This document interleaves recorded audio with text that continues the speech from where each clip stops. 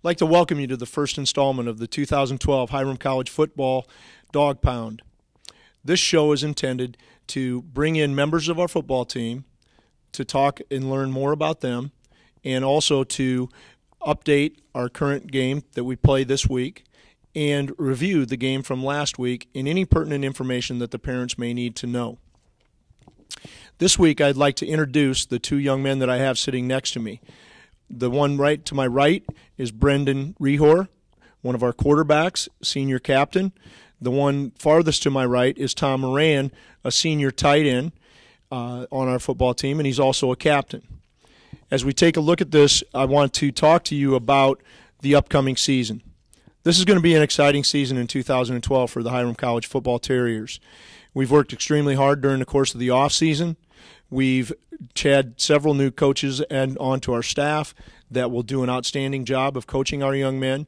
And we've brought in a good mix of freshmen, about 55 freshmen, along with our returning players, and we are excited about 2012.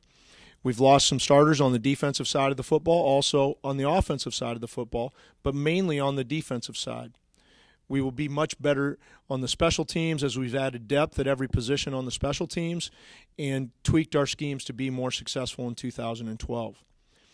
As we talk now, I'd like to have Tom and Brendan introduce themselves, tell where they're from, and just get to know them a little bit better. My name is Brendan Rehor. I'm from Bay Village. I went to Bay High School. I'm majoring in education, and I play quarterback. I'm Tom Moran. I'm from Parma Heights, Ohio. I went to St. Ignatius High School, and I'm majoring in political science. Good. Thank you, guys. Brendan, I'd like to ask you, you missed all of last season after being the starting quarterback as a freshman and as a sophomore. How does it feel to be back, and how has your progression gone to being back on the football field, and how does it feel? It feels good to be back playing football again. It's been a long year. But it's good to be back. I feel good. My arm feels good, and I'm excited just to finish camp here and to start the season.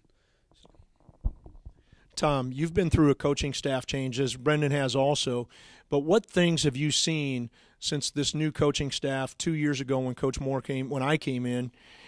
What kind of changes have you seen in the program and in the leadership and in the things that we do on and off of the field?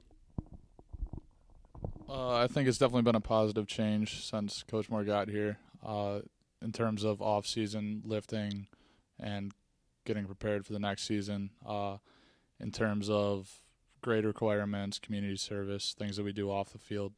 I think it reflects well on the school as opposed to when the previous coaching staff was here. The football team didn't always reflect Hiram well. And I think the quality of people that we brought in is a lot better since I've been here, and we just have more high-character people here over the past 3 years. Thanks, Tom. You will get to play because you gave a good answer there.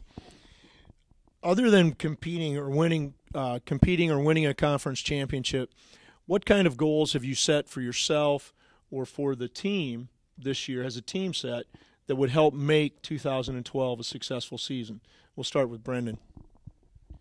I think team goals are always good. I think other than winning and being successful on the field, I think some of the goals we set was just to play together as a team and not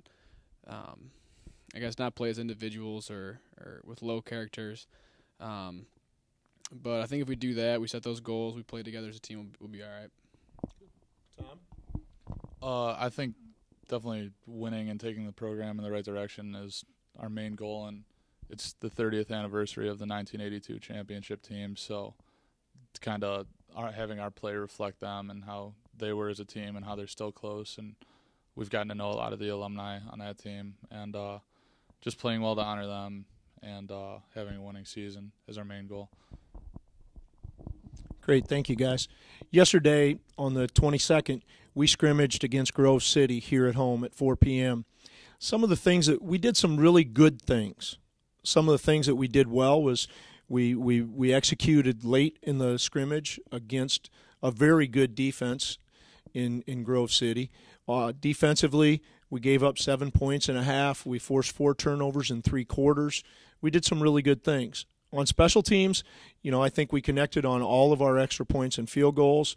The punt team needs a little bit of work.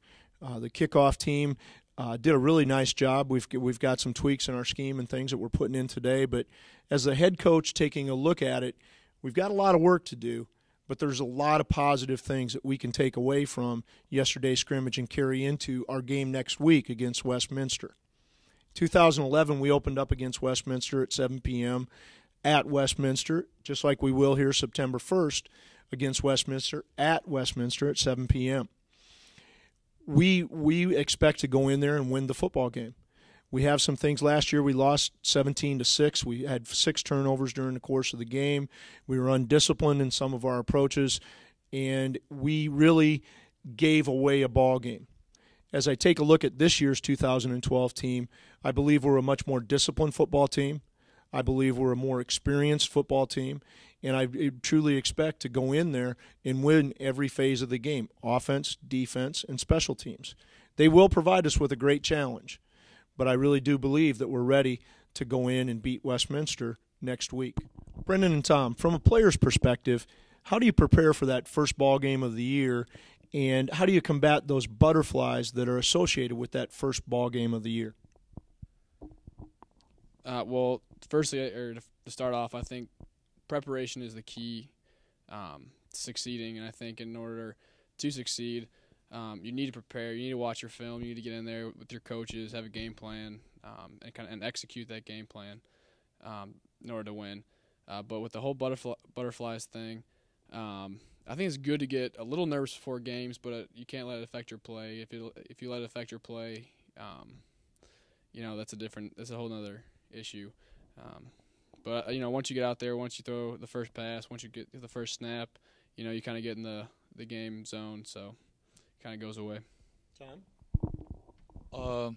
Well, especially against Westminster, it's arguably our biggest rival, and it'll be an emotional game. But it's just the first play. Once you're out there, you have to get rid of the butterflies. And with the crowd that they drew last year and are probably going to draw again this year, it's hard not to have butterflies. But it's a good feeling too, because it's nice to play in front of a lot of people, and it's nice to know that you're in a big game. And I think, like Brendan said, it's all about preparation. If you have confidence in what you were taught to do and you know what to execute, it's always a lot easier going into that game.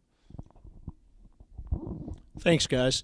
Again, alumni, parents, recruits, you can get all the information to follow the game at Westminster, which, again, is next Saturday night, September 1st at 7 p.m. You can get all that information on the Westminster website. We're going to be doing this show every week. You should be getting a link to your email that has everything written down, has a paragraph about some of the things covering the game. But if you go to our website, you'll also be able to see some different clips of this show and things like that on our website. But you will be receiving this on a weekly basis, so I hope that you look forward to seeing us next week on the 2012 Hiram College Football Dog Pound.